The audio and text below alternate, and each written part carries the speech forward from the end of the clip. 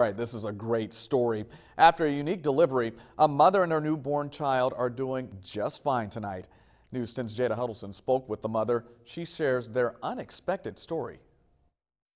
Chelsea Head wasn't supposed to have her son for 7 more weeks. On Sunday, that changed.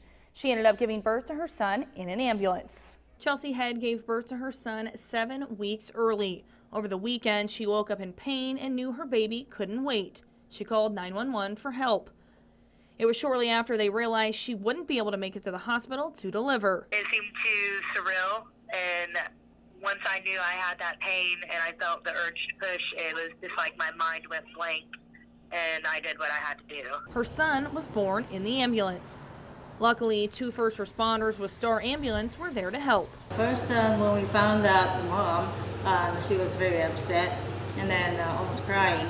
And my first thought was, how can I calm her down? Cody Bernard was also there to help with the delivery.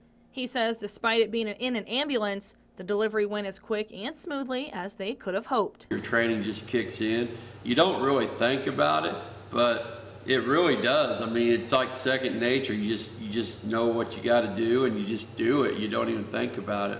While it was a scary time for mom and baby, Head says she's thankful for how it all worked out. It would have been even scarier to have dealt with this alone in my apartment.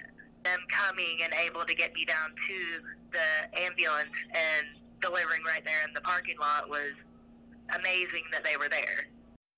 Right now, her baby is in the NICU, but Head says he's breathing on his own, gaining weight, and doing great. Back to you. Very nice.